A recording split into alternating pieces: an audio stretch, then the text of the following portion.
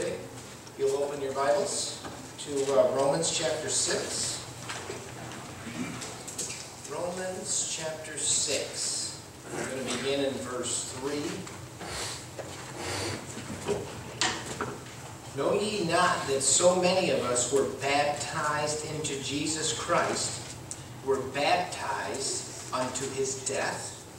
Therefore we are buried with him by baptism into death, that like as Christ was raised up from the dead by the glory of the Father, even so we also should walk in the newness of life.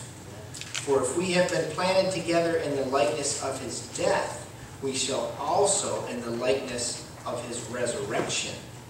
Knowing this, that our old man is crucified with him, that the body of sin might be destroyed, that henceforth we should not serve sin.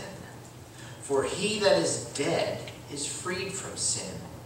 Now if we be dead with Christ, we believe that we shall also live with him.